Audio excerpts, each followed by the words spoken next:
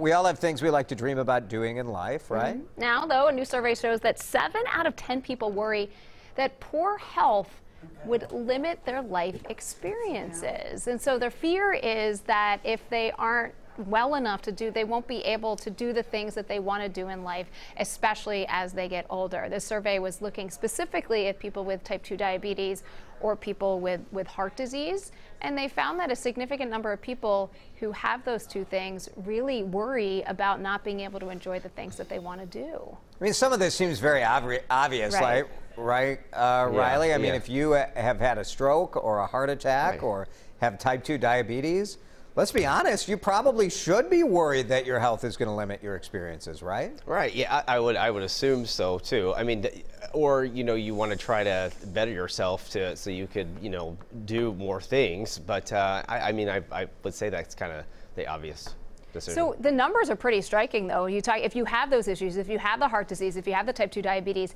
90% of people said that they were worried that their health would limit them. Yeah. If you look at just everybody else, who are these 10% who think it wouldn't? Right, of course exactly. It's going to. Right. People, they said 60% of people. So there's still people, even if you don't have those serious conditions, there's still a lot of people that say, "Oh, I'm concerned I won't be able to do what I want to do." Like anxiety, maybe with with COVID. I'm sure that, COVID actually really shines a spotlight on this because it makes people evaluate their health, evaluate the health of their loved ones, perhaps their parents or their grandparents, and that time that they're missing with them, and sort of appreciating those moments and the things that maybe you thought you might be able to do, and now because of COVID, you can't. Right, and I relate to that experience because my mom lives out of town, and my family is on the West Coast as well. So I don't get to see them that much, So I mean, they get to see the kids through, FaceTime or something like that. But for example, I have a stepfather who is sick in the hospital right now. He fluid in his lung and it collapsed,